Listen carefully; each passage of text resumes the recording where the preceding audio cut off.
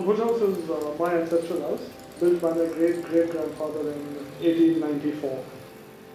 It's been with the family ever since, and as a child I made a lot of visits to this house. In 2001, a big earthquake struck Bhuj and this house sustained quite severe damage, after which we decided to renovate the entire house and create a small homestay, which is now the Bhuj House.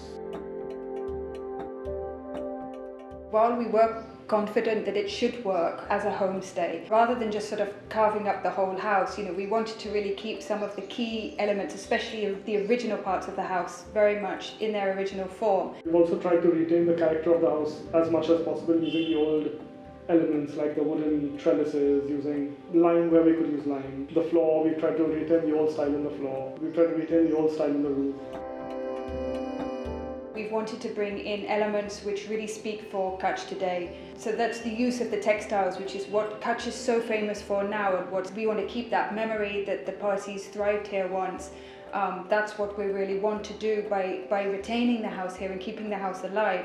But we want it to very much be a celebration of what Kutch is today. We feel this is just the beginning.